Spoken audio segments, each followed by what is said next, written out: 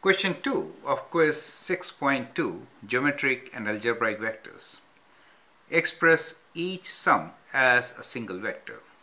Part A is CA plus TC minus RC plus RT. And part B is AB minus CB minus AD plus CD. These set of questions are going to help you to understand vectors.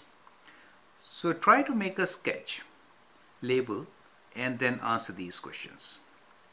I have purposely not given solution in the same video since I observed that most of the students don't even attempt to answer, they just go through the video.